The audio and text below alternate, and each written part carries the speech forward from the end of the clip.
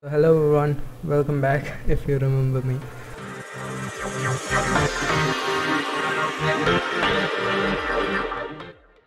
So it's been 5 months since I uploaded my last video on IDEs for Python, as you can see right here, but this still left some bit of Python videos in the series. But before that, I was just roaming through this page, like my own YouTube channel.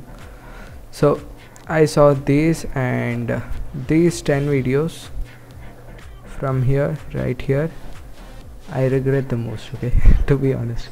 So see this thumbnail, do you feel like no? So and it was when I was still in Windows 8, and now actually I'm not even in Windows. I have moved to Linux because Windows isn't working out for me. So the point is that it's pretty old. It was 2 years ago, and things have changed. I have changed, HTML has changed, and there's a lot to cover. So I'm going to make like a 2.0 series of HTML, and there will be some optimizations and advanced Python videos coming up. So if you're into that, subscribe for that also. But for now, for like 1 or 2 weeks, it's going to be full HTML. I'll try to cover almost all things, a bit of CSS too, and we'll see how things work. So in this video, as a classic step, we'll be installing our code editor. Since last time I have changed a bit. So last time I told Notepad++, but you know I like VS Code a lot and I recommend it too. So just go to code.visualstudio.com, and I'm in Linux, so it shows these 2 files. If you're in Windows, it will just show 1 file. Click on that, install it. It's pretty simple. I have gone about this in the first video of Python also, so follow that if you have some doubts, and if you have problems, comment down below. But after installing VS Code, there are certain things.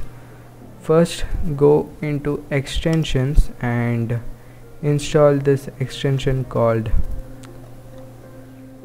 live SASS. Where is it? Yeah, here.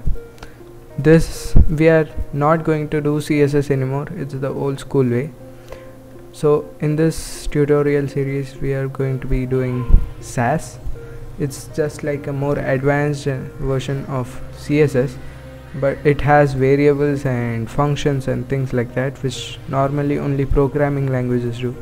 CSS is not a programming language, even HTML is not for that matter, but SASS kind of makes it like a programming language. You can do functions, variables and stuff. It's just better than just plain old CSS. And another one is live server for VS Code. Yeah, here.